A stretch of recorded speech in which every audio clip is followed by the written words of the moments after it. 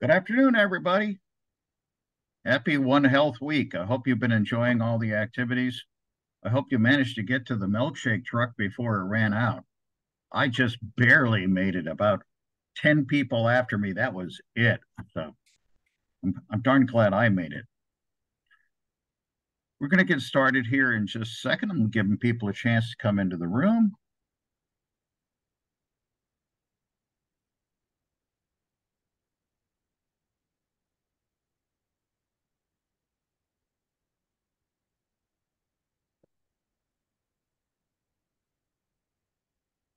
All right, I'm going to get started here. I think probably everybody knows me, but I'm Reg Hoyt. I am the co-chair of Animal Biotechnology and Conservation, and I'm fortunate to be the chair of the Del Val One Health Working Group. For those of you who have ever attended a One Health seminar and who have been around campus at all, I hope that you understand what One Health is. And I think it's pretty simple. Down at the bottom here, it says that One Health is a transdisciplinary systems approach. Well, I think I can make it a little bit simpler than that. We only have one planet, and we're all in this together, whether we're talking about the environment, whether we're talking about animals, or whether we're talking about people. And because of that, we've all got one future together. It is our hope that every single student at Del Val gets exposed to the concept of One Health and thinks of it probably more broadly than what we see in most instances, beyond just the health of animals or the health of humans, but the well being of the entire planet.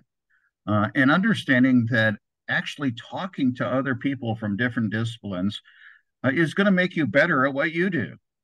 And to exchange ideas and to think about things more holistically, whether that's dealing with a problem you have at the particular place where you work, or your community, or the region, or entirely globally.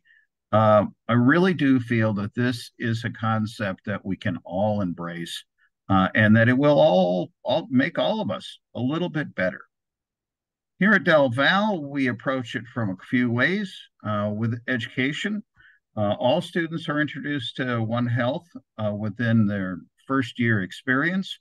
And then every semester, we have 6 seminars that are made available. So there's an ongoing opportunity to hear from people from very different disciplines from maybe what your major is. And through the courses in your program, hopefully you're hearing the application of One Health to the problems that you're studying. Research is another component. Being able to reach across departments. Del Val is very small. There are really no silos here, and neither should there be. And the ability to be able to talk and interact with each other is extremely important. And then this seminar is one of those elements of outreach, trying to get the word out. This week has been all about outreach. We've had a pile of activities. If you haven't already made your One Health pledge, well, we're here all week. And so folks will be in the Levin Dining Hall tomorrow again. And make sure that you make your pledge, pick up your One Health sticker. It's a perfect thing to put on your laptop, your backpack, whatever. Um, and this is an opportunity to bring in our community as well. We have a wildlife trade exhibit, and I think our speaker today is perfect for opening that wildlife trade exhibit in Feldman. And that is open from 9 until 4 today and 9 to 4 tomorrow as well. So if you want to learn more about some of the things that we've done in the past, all of the seminars that we have recorded in the past are at delval.edu/One Health. And another item, which I promised from this week's public service announcement competition for One Health Week, we have a winner. In fact, we actually have 3 excellent entries that were rated first, second, and third, but we had many inner entries from that. I think that this is a really good one here too. So I'm going to start this, and then we'll introduce our guest this evening or afternoon.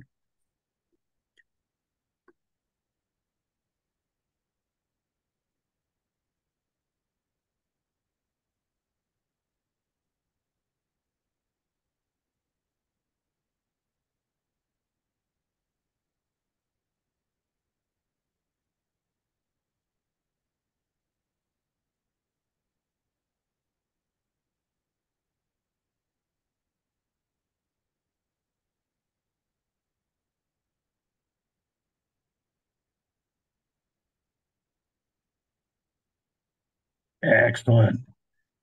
Thank you, Robin. I'm going to end this.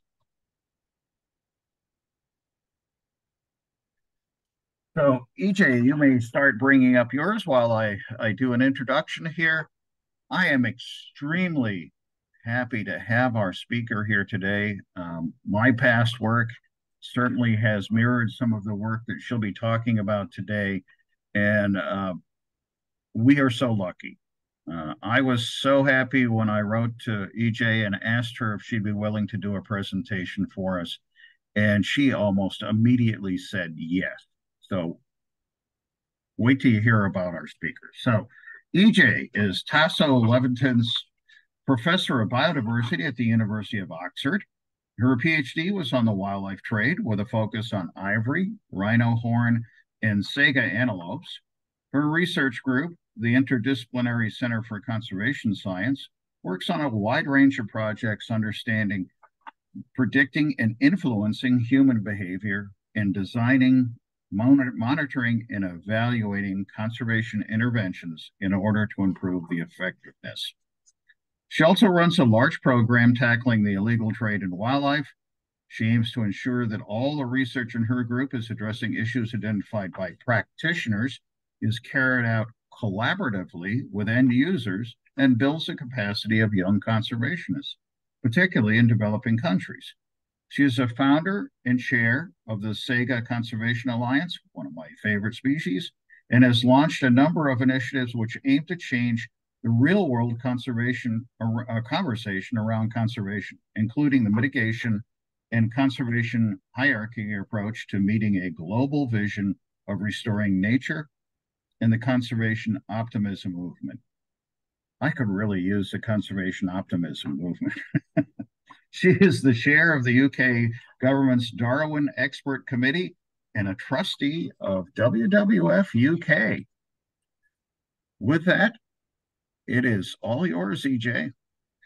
And we will have questions that you can put in the chat below. Right now, EJ, I'm seeing your full set of slides, not just your current one. That's interesting, isn't it? What happens if I use slideshow? How about that? Is that better? That's it. That's perfect. Thank you. Excellent. Well, thank you, Reg. It's really great to be here. It's lovely to have this opportunity to talk to you all, and I'm really hoping that we'll have a really good Q&A session. So I'm going to cast you back to the bad days of 2 or 3 years ago when COVID-19 was raging, and talk a little bit about some of the things that happened then in terms of the way we thought about the wildlife trade, and then try and put it into broader context. And I'm going to very bravely start by stopping my share and then sharing another screen, which will give a very small, short video. And hopefully there'll be sound. We've just tested it and there was sound. And if there isn't, then somebody needs to tell me as soon as they can. Okay, so this is a video that was put out by an organization, or kind of it's a set of NGOs who got together early on in COVID and produced something called Extinction Ends Here, and they did a rather nice video which captured the moment. So hopefully, shout if you can't see it. Dear humankind, thank you for being a superhost. I'm hearing it. I never imagined I'd have the opportunity to jump to a species as abundant as you. Most viruses only get to know their original host animal. Many exist entirely in the humid understory of a remote rainforest. We viruses are kept in check by healthy environments with diverse and abundant wildlife. But when you rip forests apart and capture billions of animals to feed your insatiable appetite for flesh and false cures, you bring viruses like me out of our natural quarantines. You introduce us to new hosts, like you, a superhost of 8 billion individuals and counting, a walking, flying, swimming human meat market. You make up a third of all mammals on Earth by weight. The animals you grow to feed yourselves outweigh all the wild mammals and birds on the planet. As you drive our natural wildlife hosts to extinction, you throw us life rafts bigger than the Titanic. Why wouldn't I jump? As sinister as I may seem, it is not in my interest to wipe out my hosts. We all need other life to thrive. So if this sickness in your bodies opens your eyes to the deeper sickness in our shared planet, it will be to all our benefit. But my big question to you is this: am I enough? If apocalyptic fires aren't enough, if vanishing glaciers aren't enough, if super hurricanes aren't enough, is the cold shadow I cast across the lives of you and your loved ones enough for you to finally confront the prospect of your own extinction? Only you, humankind, can choose to be the cure to the deeper sickness. Only you can choose to nurture the ancient oceans, forests, and grasslands that nurture you, to bring back the chorus of birds and monkeys to silent rainforests, and to make wise choices every day in what you consume and how you live. By protecting nature in all its wild and wonderful forms, you protect yourselves. As the earth stops to take a collective deep breath, you have a rare opportunity to reimagine and redefine a new future. So tell me, what future do you choose? So that was pretty powerful and interesting, I thought. Let's just reshare here.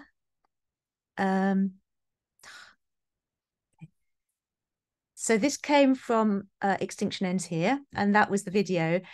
And I think a lot of what they were saying was very pertinent. But if you walk down here to what to do next, the first thing that they focused on as a thing to do was to permanently end the commercial trade and sale in markets of terrestrial wild animals for consumption worldwide. So that was what they wanted people to do, despite the breadth of the video. So coming back to my slides.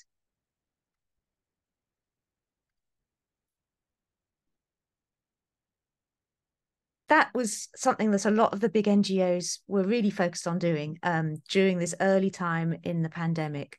And here's a couple of other pictures that you can see from those kinds of campaigns. I mean, interestingly, I'm not sure that elephants have ever had anything really to do with any pandemic disease risk, albeit pangolins and civets perhaps have. So they were eliding this idea of the illegal wildlife trade in big charismatic mammals like tigers and elephants with the issue of zoonotic outbreaks. And as I said, they have this kind of main aim, which is to permanently end the commercial trade and selling markets of wild terrestrial animals for consumption worldwide. So why does this look on the surface like a good idea? It's a very simple and very clear message that people can rally behind. And if you look at that website, you'll find many people who you will have heard of who've signed up as celebrities to do that. It does recognize the link between wildlife trade and zoonotic disease, which we know is there. It sounds like something that could be feasible, and they've explicitly said that it wouldn't apply to subsistence users of bushmeat. However, I'm going to just talk for the next few minutes about what the reality would actually look like of doing this. How would you actually do this? Would it reduce pandemic risk? And would it actually have the conservation benefit that people are hoping for? Of course, we all know that there is zoonotic risk from wildlife. And I've just listed a set of examples of those zoonoses over the years. And you can see a lot of them are coming from things like fruit bats. Some of them are also coming through domestic animals. So Nipah virus and MERS, for example, came through domestic animals from bats into a domestic animal and then into humans. And I would just like to make a point that we're talking about these kind of big ticket ones, but remember that there are also major non-viral zoonoses that often get overlooked that are also important for people's health and wildlife health. And there's been some analysis of where zoonotic disease is mostly emerging, and it emerges where there's a kind of overlap between, high levels of wildlife trade and people. Although interestingly, you can see a bit of Europe and North America, which is where we've got things like tick-borne diseases coming through. So it's not just these viral ones that are mostly emanating from the tropics.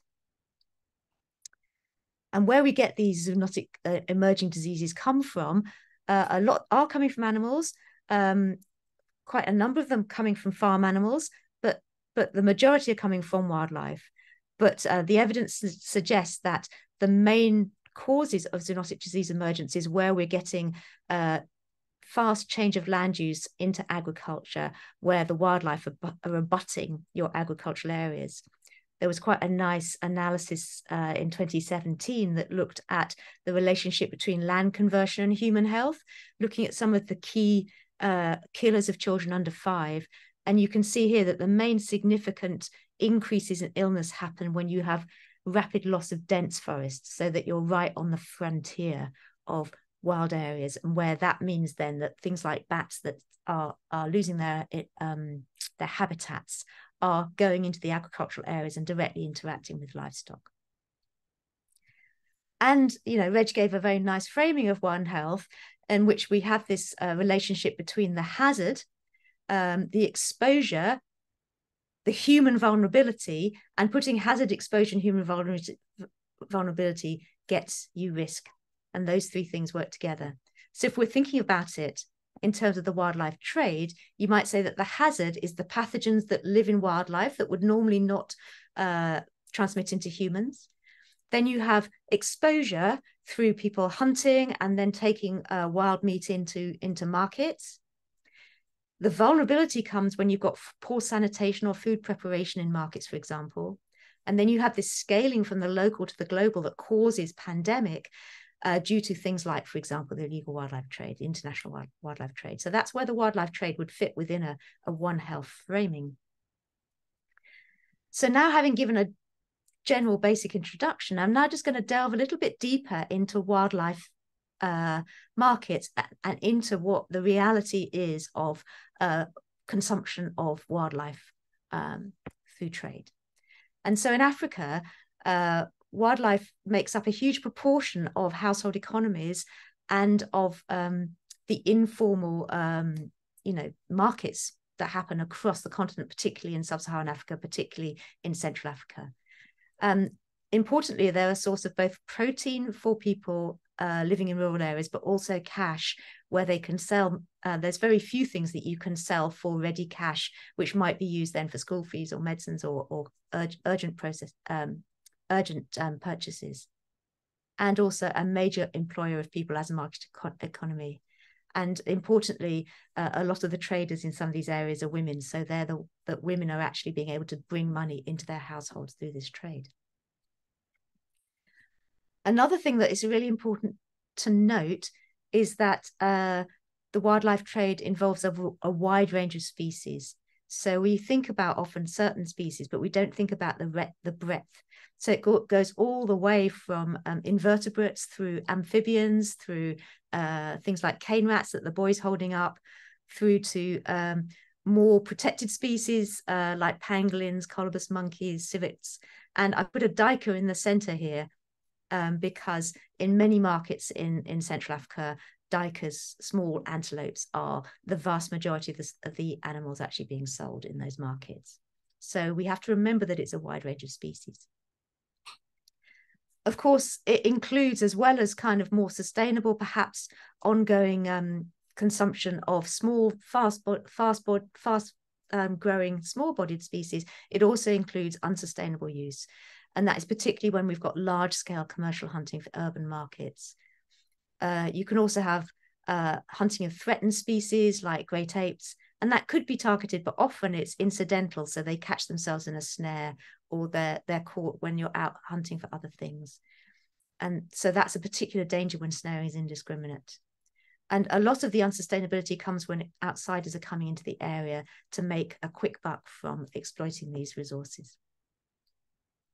I'm just going to give you one of many, many examples of work that's been done that will give you a flavor of what wild meat markets look like in practice. And this is work that was done by my student at the University of Ghana, Hannah Saki. And just as a kind of a cue for you, when I'm talking about papers that I was involved in, I've put a picture of the first author up, of the student who actually led the work. And when there isn't a picture and it's just a reference, then that's work that I wasn't involved in. So this is work that was led by Hannah, as I say. So she worked in northern Ghana, where there hasn't been very much work at all on bushmeat, and found some incredibly interesting trade dynamics, including massive, large-scale flows of bushmeat from this savannah area of northern Ghana right down to Accra on the coast, the capital, to Kumasi, which is a really big city. So, and then lots of local scale trade flows as well, including across the border into Burkina Faso. So complicated trade chains, small scale and large scale. What she also found was quite big differences between what you get in the long distance trade chains and what you get in the local trade. So you can see here, this is the percentage of carcasses on sale.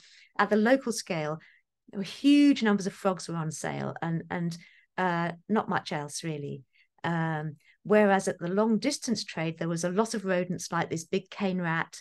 There were also a lot of ungulates as well, so duikers and things like that being sold. So quite different kinds of bushmeat being sold in to different consumers. You can also see very big differences in price. So we've got fish and beef, which are the kind of standard domestic products being sold there. And you can see, comparatively speaking, they're relatively cheap. So a lot of the bushmeat is really quite favoured, including things like guinea fowl, grass cutter is the rats, and then various kinds of bird, hares, things like that. So quite a lot of variation in the extent to which it's seen as a luxury good or not.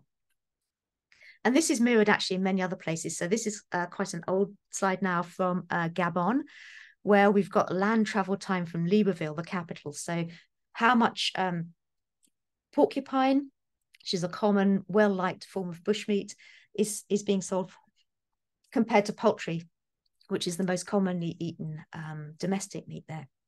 So in Libreville, you can see porcupine is very much a luxury good that is sold to the urban consumer who wants to, think of traditional value and isn't eating it every day, whereas chicken is the day-to-day thing. Whereas right out in the rural areas in the middle of the forest, the porcupine is cheap and the poultry is more expensive.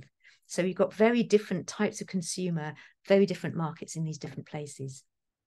So that's just a whistle-stop tour of the kinds of things that you look at in Africa. In Asia, where there's a huge concern about wildlife trade and wild meat consumption, we have to realize that actually that is a very, very diverse market as well. So some of it's for food, but it's also used for medicine, for pets, for ornaments. It's sold in the kinds of markets that people were thinking about at the time of COVID, wet markets, but it's also sold in traditional shops and also in really modern shops as well. Some of this wildlife will be caught and transported from the wild, but a lot of it, large numbers of it, is captive bred. Some of it is local, a lot of it is imported from places around the world. So we can't really generalize. Just to give you a couple of flavors, one of my students, Allegrion Meadow, did some work on wildlife restaurants in Ho Chi Minh City in Vietnam and asked people what they'd eaten the last time they were at a wild meat restaurant. And you can see here again a huge variety of different species, some of which are going to have been from Vietnam and some of which are going to be imported. And of concern for us was pangolins, because these are a highly endangered species group that is largely imported nowadays from Africa. So Ale delved a little further in specifically what were people eating and how commonly were they eating it. And again, even within a particular species, there's a huge variety. So pangolins is consumed in 3 different forms. There's the meat that's sold in restaurants. There's the scales that is used medicinally. And then there's also pangolin wine, which is sometimes eaten or drunk in restaurants, but is also sold as a tonic. Now, interestingly, it can be quite hard to find out how much is actually being sold and used. So this here is a comparison of what people say when you ask them directly. This is whether they'd eaten or drunk or any of these things in the last 12 months. So the purple is how many said yes if you ask them directly. So you can see very small proportions, like 1% perhaps. And then the orange is how many said yes if you ask them in an indirect way that allowed them to be anonymous and conceal their answer. And you can see a very different picture where it's really quite a large proportion of people have in the last 12 months had something to do with pangolins. So yeah, kind of interesting. Another example, saigers are my favorite species. Reg mentioned saigers, beautiful thing found in Central Asia, very, very widely used and sold in shops. You can see again in very tidy shops here, not in the kind of wet market form you would imagine, sold as a tonic. So the middle one is cooling water, which is just a bit like Gatorade or something. It's also sold in horn strips, which you boil up for fever, and also sold as horns itself. So one of my students, Hunter Doughty, she went and looked at who's using saigers and for what in Singapore. And interestingly there, she did a large survey of Chinese Singaporeans and asked them how often they used it as their main form of treatment for heatiness. Now, heatiness is like feeling a bit fluey, feeling a bit coldy, quite a common way of feeling. 19% of the people who she asked, which was a representative sample of Chinese Singaporeans, used saiga horn as their most frequent medicine for heatiness. And this is thinking that, things like paracetamol, Nurofen, aspirin would also be in amongst that. So it's quite alarming that something that's from a critically endangered species is being used as the most frequent medication. When asking them why, these are the results. And interestingly, large proportion saying it worked. And we talked even to our colleagues who were researchers working with us in the Chinese Singaporean universities. And they said, well, my grandmother gave it to me when I was sick, when I was a child, and I felt better. And we have similar things, in the UK, a paracetamol-based thing called Calpol. You give it to a child, it tastes like strawberries, they feel better. So they had that experience from their childhood. And so someone recommended it to me, often was family members, and often it was, the middle-aged women, the grandmothers, the mothers who were the ones who were giving it to them. So these kinds of in-depth discussions, these in-depth analyses that we have of different products in different places just say to me that there's a whole lot of complexity in there. And in order to really intervene effectively to reduce consumption of something, you really need to understand it and understand that some of it's illegal also and it's going to be hard to change. Another thing that you really need to understand is that there's a huge potential for unintended consequences. And this is a really classic example, which is not anything to do with me. It's a paper by Bonwit et al. About the Ebola outbreak in Guinea in West Africa. And here, there was this very strong messaging around public health that was put out by the Ministry of Health. And you can see here the 3 key messages that they had. And the message 2 and message 3 were sensible messages around don't touch people who are sick, and don't do traditional practices that might expose you to the virus, wash your hands and so on. But the first one, the top one, was don't eat bushmeat. Now, Bonwit did a really good kind of social anthropological approach when she went and looked and asked people how they felt about this. And what it did was it made people incredibly distrustful of public health authorities, because what they said was, well, we've been eating bushmeat for years and we haven't got sick from Ebola. And all this is that conservationists are bandwagoning on this public health messaging and trying to get us to stop hunting in the protected areas. And they had a point, actually. It was true that there were protected areas and the conservationists were coming on and really pushing this message of Ebola comes from eating wildlife. And the problem was that people had demonstrable evidence from their own eyes that that wasn't the way that it was spread. So, of course, the first case would have come from wildlife. But at this point in the epidemic, it was being spread by people to people. It was not being spread from eating bushmeat. And so they were very clear that this was an untruth, and it just made them mistrust the other messages. And those other messages are incredibly important. So that was a very dangerous thing to do. So I think this bandwagoning is really not a helpful thing to do. So during COVID, as we were sitting around trying to get these messages out about, let's think a little bit more nuanced before we start doing wide-scale banning trade messaging around the world, one of my students, Holly Booth, led us to think about a thought experiment. And we thought, okay, so let's just say that there was a global ban on the consumption of wild meat. Let's say that it happened. What would happen then?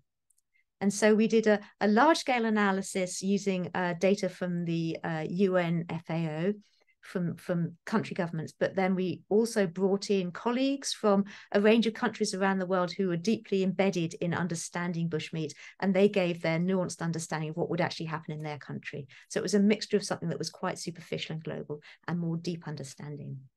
So let's just explain this graph. So if given that wild meat is providing a very large proportion of the protein that people are eating in many countries,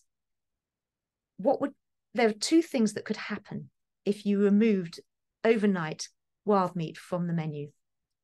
One thing would be that it would not be replaced, and all that protein that people would have had would then not be used, would not be available to them, and so there would be food insecurity. So that's the yellow blob. Another thing that could happen would be, let's say that they had as much protein as they stayed with the same amount of protein, but it will all then had to be replaced by agriculture. So it would all have to be replaced by protein coming from animal agriculture, and that's the blue blob. So we just had this is very unrealistic, but we just had a thought experiment about what would happen. And of course, most of what our colleagues from the countries concerned said, well, actually, would probably be somewhere in the middle of that spectrum. So there'd be illegal trade, or there'd be people ignore it. It would be harder to monitor and control. But we have these two worst case scenarios of no wild meat replacement or land use change. And then we went through all the countries in the world and thought about, okay, which countries under scenario A of no replacement, who would be at most risk of food insecurity? So we found that those were mostly countries. There were 8 countries where the per capita protein intake would drop below World Health Organization standards. And here they are. And that would have knock-on public health risks when we're thinking about One Health. Then on the other side, there are countries at high risk of land use change.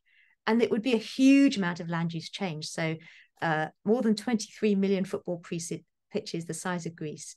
And more than 250 species would be set on a pathway to extinction. And that was a different set of impacts in Latin America, the USA, Sub-Saharan Africa, with knock-on public health risks of infectious diseases from livestock intensification. So that helps us perhaps to take a step back and think about, all right, so if we have these issues around food insecurity coming through and public health issues from banning, what are the priorities behind NGOs' calls to ban the wildlife markets? And if we understand those priorities, perhaps we can think a bit more clearly about how to address them. So obviously it's expressed just as it was in Guinea with the Ebola poster. It's expressed as disease risk. We're trying to reduce disease risk. And that's what the messaging was. But actually, there are other priorities that people have, and they're valid priorities. There are priorities around animal welfare. We don't want to see animals suffering in these markets. And, terrible things happen where animals are highly stressed and put together in these markets, big welfare issues, but also disease risk issues, because we know that transmission between species is likely to happen when they're highly stressed and crammed together in unsanitary conditions in markets. So there is an overlap there. There's also the conservation issue. So if you have endangered species that are coming into markets again, you have an overlap with the welfare and the disease risk, but there are genuine conservation issues when you're eating wildlife that is threatened. And then the final one is a livelihoods priority, which perhaps is not shared so much by the big NGOs, but you know, they still talk about subsistence users. So there's an issue around all the people who are making money and also relying on food for their food security. So that's important too, and that overlaps as well.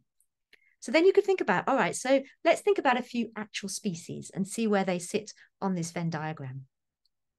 So gorillas, for example, I've colored red the circles where this is a big issue, and I've colored blue the circles where it's a bit ambivalent, and you'll see some greens later where I don't really think it's a problem. So red, bad, blue, and green, probably okay. So in the case of a gorilla or other great apes, you know, there are high issues of animal welfare. It's a highly endangered species. There are disease risks because it shares serious diseases with humans. And these great apes are not a major source of food or livelihood. They tend to be opportunistic or commercially hunted. So in this case, we don't actually need to do anything different, though, because great apes pretty much universally are already illegal to hunt. So what we actually need to do is not put new bans in. We just need to enforce the existing legislation. Okay, so that's something that could be done. Let's think about bats. So bats are a serious disease risk. They're a reservoir for many zoonotic diseases. You saw in that list I put up earlier, bats were implicated a lot. So sales in markets would be risky. However, the animal welfare will be quite ambivalent because sometimes they're killed quite quickly on site. They're not brought to market necessarily. The analyses for conservation, it's quite uncertain and quite variable. Meat consumption may not be the worst threat that bats are facing. Livelihoods, it's also ambivalent.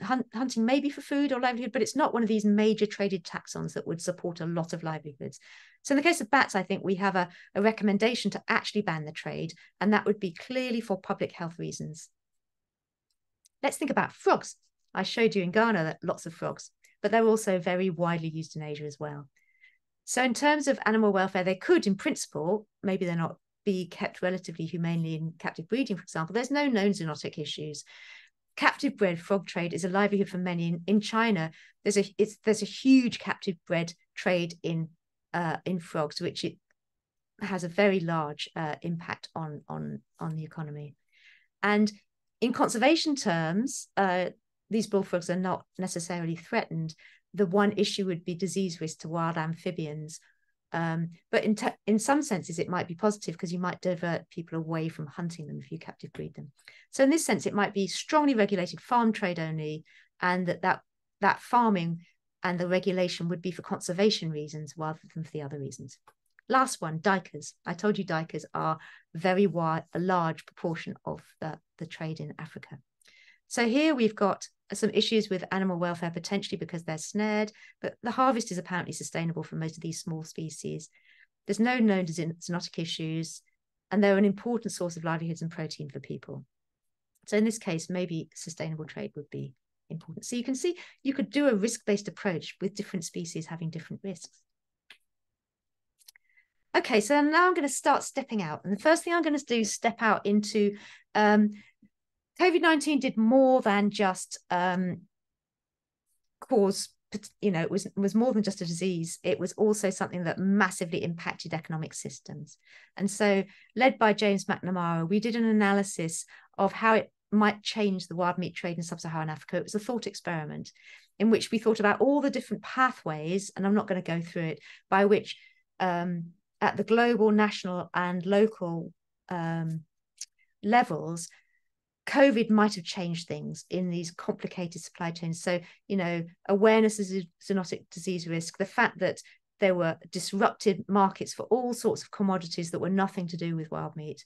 There was less use of global transport, and there was less international travel, which would lead to less tourism, but also lots of changes in food prices in urban areas and rural areas, falls in income, people going home to their rural areas, people maybe being concerned about bushmeat and so reducing its demand, and feeding through that would either increase or decrease the amount of hunting that was done. So we produced this framework And then with our colleagues in 2 countries, Ghana and Gabon, we did a thought experiment through, from their expert knowledge of what happens in their countries, what would be the most likely pathways.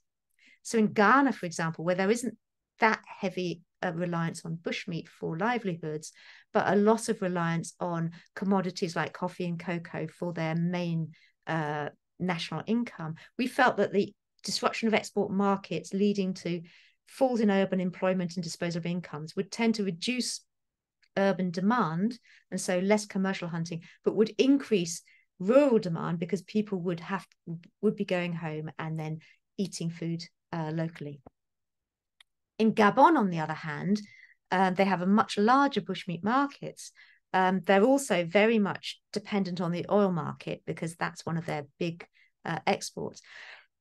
And so the declining global transport use would lead to big falls in income, big falls in disposable income, and likely increases in hunters.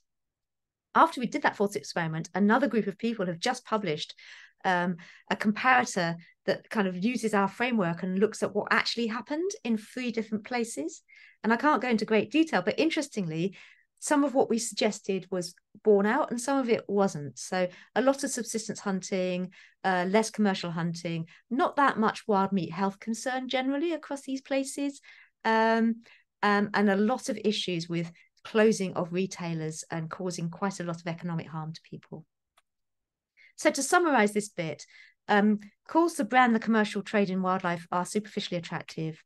There's much underlying complexity so that it's not likely to have a desired effect.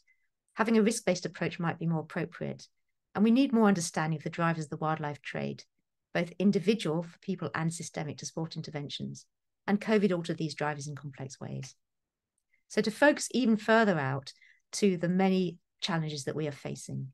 So you're all probably aware of planetary boundaries and the fact that we have this donut economics where we're thinking about all the planetary boundaries that we are breaching in terms of the ecological ceiling, but also that there are shortfalls in our social foundations. So the red inside is where we're not meeting the sustainable development goals, and the outside is biodiversity and so on.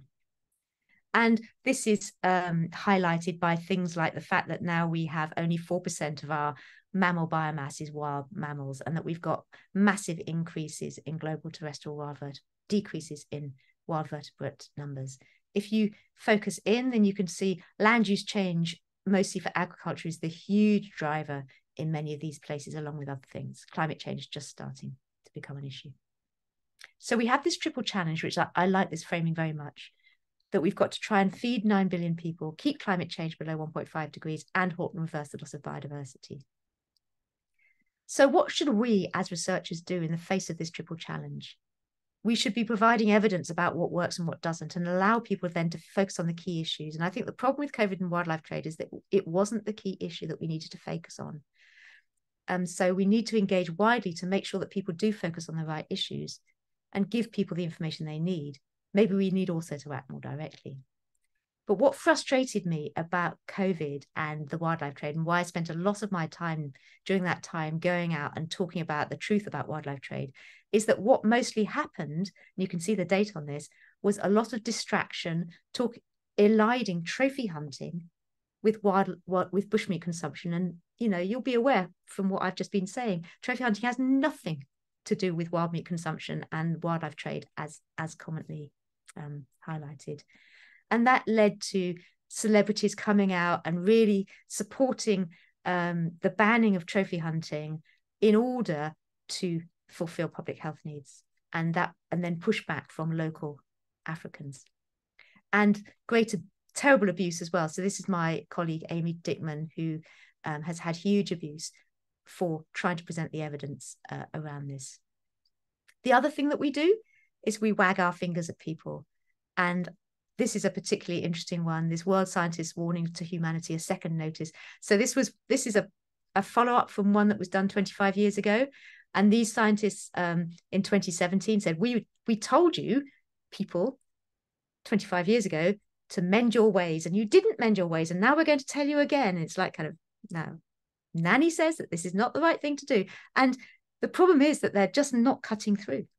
And so these kinds of figure wagging does not cut through.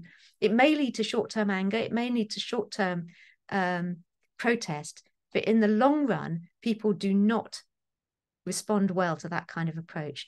Scary messaging, negative messaging doesn't cut through.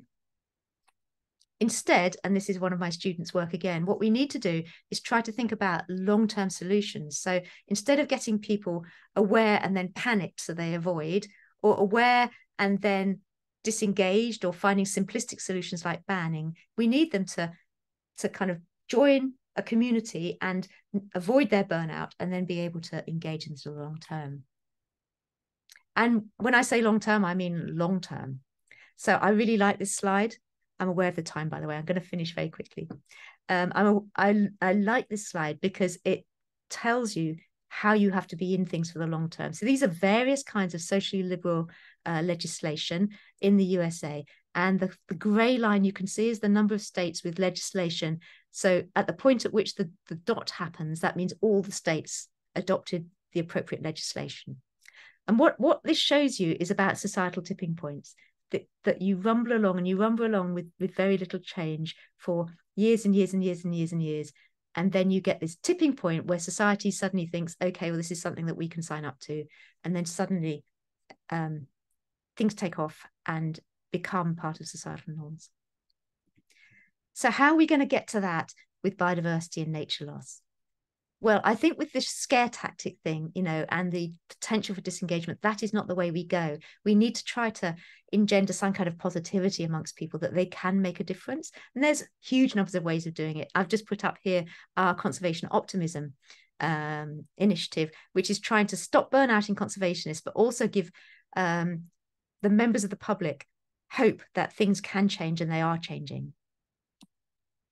And then people can then, as members of the public, feel themselves to be conservationists. These are random members of my family who were made to do this.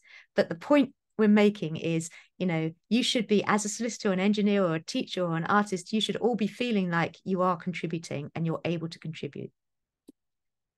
So that you then get the social movements that start with, for example, one little girl sitting in Sweden and goes to a social movement where people do feel empowered. So in climate change, we have our 1.5 to stay alive. That's our kind of global goal. That's where we're all aiming for. In nature, we now have the same thing. We have the Global Biodiversity Framework, where we have a mission for 2030 to halt and reverse biodiversity loss. We have things like the World Economic Forum giving assessments of dependence on biodiversity, so that business community really care now, and they're putting big numbers on the value of biodiversity. They're seeing climate change and also biodiversity loss as key risks over many years. So this is the fourth or fifth year in which biodiversity has come up as one of the very high risks that businesses feel are important. So final word. Wildlife trade is multifaceted, mostly unconnected to disease risk. We can't ignore the realities of livelihoods. We need a risk-based approach. We need to move away from scapegoating and opportunistic bandwagon when we link biodiversity conservation with public health. We shouldn't be superficial and stereotyped. We need to be clear about our motivations, and we need to think through our consequences of our interventions, just like in Guinea. We need to focus on other factors like agriculture, poverty, urban markets, habitat destruction. We can't just focus on wild meat consumption and expect to get systemic change. And when we're thinking about systemic change, we need to learn from the COVID-induced systemic changes that we've already seen. And people are starting to do that. There's been a bundle of lessons learnt reports that have come out since COVID. I don't see that much action yet on actually learning those lessons, but let's hope. Thank you very much.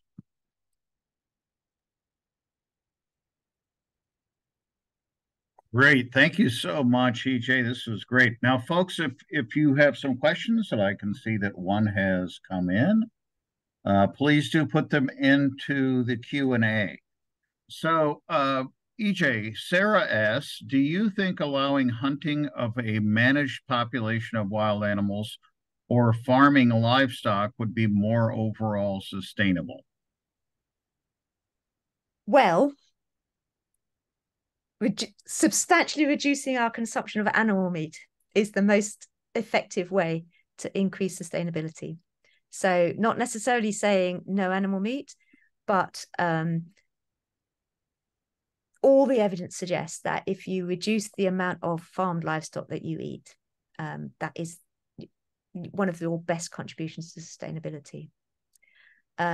So having said that, for the animal protein that I guess is left over, I mean, I would say a mixture. So some livestock is more effective, more intensive, easier to do in an effective way than others. So chicken, for example, pork as well, is relatively possible to make sustainable. You can also have very small amounts of sustainable beef, of course. I think managing populations of wildlife is both potentially sustainable, but also, can provide a reason for rural populations to value their land. So I think, it's really important that we as human beings don't separate ourselves too much from the land, that we actually understand that that is where our food comes from. So, for example, in the UK, we've got massive overpopulation of deer. I don't know if you have too, but oh yes. yeah, the more people shoot and eat deer, the better. Basically, in the UK, we don't have any wolves anymore. We can't have forests because the deer eat it all. So, there are certain species that are really very clearly it would be beneficial for all concerned, except the deer, possibly. Well, actually, probably even for the deer, not the individual. Anyway, I've whittled on. That's enough. Yeah. We have another question from Phoebe. She's one of our favorite listeners. She's with us for nearly every seminar. Phoebe asks, are wild animals taken only for certain reasons, e.g. horns, musk organs, skins, but the meat not eaten, thus animals not used? It varies. So I think a lot of the wildlife trade that we see, for example, the pangolin example I gave, every single bit of those pangolins is used. Yeah, whether that makes it more sustainable or not, I doubt it. But there are certain things where you do just get, obviously shark finning was the example of when there's huge waste. I would say that in most cases, when we've got things like bushmeat trade in Africa and Reg, you know as well as I do, it's very fully used. Yeah, I've really enjoyed your presentation because I think one of the key items that I think was missing when I started working with bushmeat was understanding that there is no typical, that you can be looking at what's going on in a rural area and look at what's going on in a city area. Those are going to be very different, and it depends on access to other protein sources or the value in the market for that particular item. And it seemed to me that every time I would enter the country, it would be different, and that something had changed. And you've been talking about pangolins. In the time that I was working in Liberia, pangolins were a food item, and nobody really talked about utilizing the scales for much of anything in Liberia. But we were supporting a student in this last year or two, and considerable amount of trade in scales now going into Guinea. It's really sad, actually. Yeah. So in Nigeria, where we've worked as well, people were using them for food and not, it wasn't a problem for years. And then suddenly traders come in and start asking for scales. And suddenly, these are hugely valuable. Shall I answer Ben's question? I can just. Yeah, I was going to say we've got another question here. Yeah. So Ben is asking, good afternoon and happy One Health Week. When you conducted your thought experiments and other studies, did you rely on experts from other fields to contribute their knowledge on economics and culture, or did you and your student colleagues take these perspectives into account yourselves? On that note, would you promote collaboration with people of particular specialties, linking silos together, or individuals taking up a broad range of fields to be well-rounded, eliminating those silos? Ben, I love you. Okay. It's a brilliant question. And I'll start with the second, more general question. I think both. I mean, there's nothing I love more than having a discussion with an economist or an anthropologist or a public health person. That's what makes academic collaboration interesting if you've got people from different specialities, different perspectives, and having an argument and a discussion with them is just so invigorating. So I would say definitely collaborating with people, linking silos together. But I also think that it's useful to be well-rounded and to eliminate silos where you can. And so I do think that it's worth, some people are really suited to interdisciplinarity and some aren't, and that's fine too. You don't have to be interdisciplinary, but you can be in your discipline and talk to people from other disciplines, or you yourself can have a range of disciplines and specialize in being interdisciplinary. There's a really good paper that was written by some early career researchers, which they included various of us. I'll send it to Reg afterwards, okay, and he can circulate it, which is 10 top tips for being interdisciplinary. So that's a very helpful one, because it asks those questions. In terms of those particular thought experiments, so the people from the countries were co-authors, and they were generally interdisciplinary conservation scientists like us. So we didn't have time because we were trying to bring it out in a way that would actually influence debate. So we worked with our colleagues who were people like us, but based in the national universities in their countries, who were bushmeat specialists. So we didn't go very, very broad, which is why I'm quite excited for the kind of systemic change paper, where people are now validating it or not and testing it. And so we tried to make sure that everything was grounded, but it was a thought experiment, and it was a quick one. Great. Well, I'm going to say too, your talk about messaging fits in well. Del Valle just has initiated a One Health minor in One Health communications, and I think that the communications component is so important. And I've got to admit, I am very guilty of the doom and gloom component of things. I've been devastated myself by seeing numbers. And I probably pass that on more than I do the optimism that we should have. So I'm really glad to hear about getting people to think more from a positive point of view, and actions that can be taken, and all of us becoming conservationists, which is basically what we're hoping with One Health across Del Valle's majors, is to make everybody realize that our future is tied to the future of everything else on the planet. Definitely. And I think, it's hard for everybody to not have the gloomy days when things are so difficult in the world, and particularly when you're seeing signs of climate change everywhere. But, I think it's really, really important to raise your head up and think about there are ways forward. And even the fact that people are talking about biodiversity is a win now. Because 5 years ago, people weren't talking about biodiversity at all in the public discourse. Businesses would never have been talking about it. And so we are on the way. It's slow. It's much, much, much slower than it should be, but we're on the way. And I started conservation optimism mostly because I felt a sense of responsibility to all my students who go out into the world and are burning out and trying to do their best, and finding that it's very, very hard to see the light, and we all have to try and see the light sometimes. So it's not everything's fine in the world. It's we recognize things, but we have to hold together. In terms of Bobby's question, which I've read about ethnic groups, I think absolutely we should help people to keep on with their culture, and that again, it comes back to what are your being really, really clear about your priorities. So if your priority is about public health and disease, then there are many ways that you can address that through hygiene, sanitation, maybe not trading every species. I don't think bats should be in markets. I don't think there's a place for bats in markets, but other species, less of a problem. And for animal welfare, you can do it. And for culture, you can do it. So just be really clear about your priorities, and making sure that you're honouring, the cultural and well-being elements, which I often feel get left behind.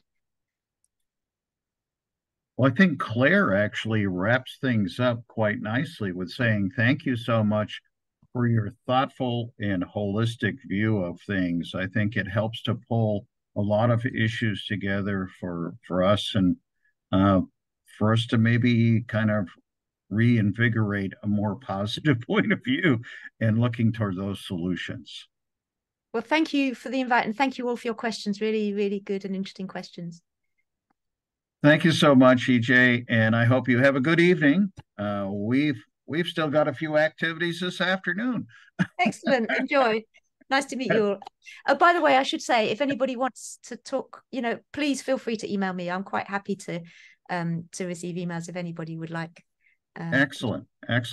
And EJ, if you'll send me those references you were talking about, I will make those available to folks as well. Although, is this a final question here? Oh, just to thank you. Thank you. Thank you so much. Have a great evening, EJ. Thank you, Bye-bye. Bye.